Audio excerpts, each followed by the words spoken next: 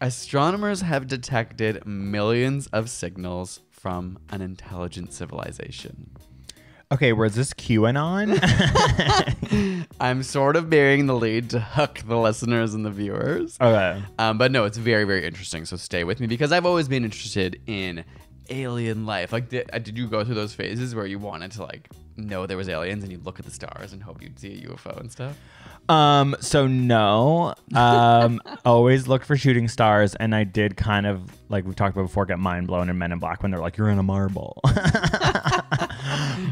So basically, astronomers have tools to scan the skies, and by skies I mean into the universe, for different frequencies that would indicate intelligent life. So they've done that for Some might call it a telescope. well, not just a telescope, like satellites and stuff that you would actually read to listen for signals, right? True. To hear and see if there are similar types of like radio frequencies coming towards Earth that would indicate from another sun or planet that there was other life that clearly created these frequencies. Okay.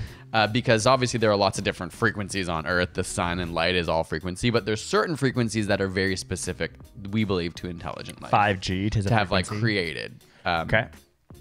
So these are called techno signatures, and so You lost me. I'm kidding. and the amazing thing is that they can be detected from thousands of light years away. So we can pick up these techno signatures. So if there was alien life, like 40 light years away or 1,000 light years away, and they were releasing radio waves, we would be able to pick those up. And so that's what we're looking for as the human species with the help of astronomers. Maybe so even a radio telescope.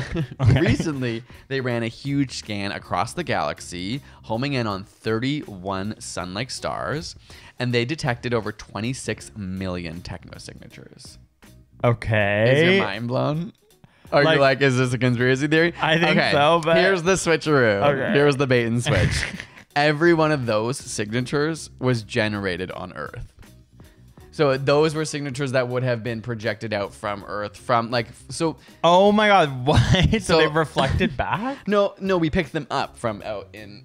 yes, basically it's like we have lots of devices, whether it be radios, microwaves, satellites, that create this frequency range that we're trying to pick up to also understand if there is... Oh, so we're like going life. so far into space and being like, oh, whoops, that was us. So it was interesting because at first, the algorithm immediately knew that 99.884% were anthropogenic radio frequencies. So that means like we humans created them.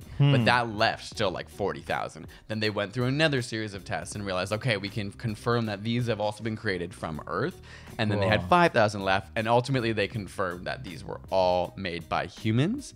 And that's basically cool. To confirm or to explain how would they know it's from aliens, they said, if a signal is detected in multiple directions on the sky, we can be extremely confident that it's anthropogenic. An extraterrestrial signal from an emitter at an interstellar distance would be detected in only one direction. Oh, interesting. Does that make sense? Like, I obviously don't understand the full breadth Imagine of it, they're like, oh, we found it, and then it's just like it's like one of your texts to your mom or something. Exactly. Like, and just like, what is it?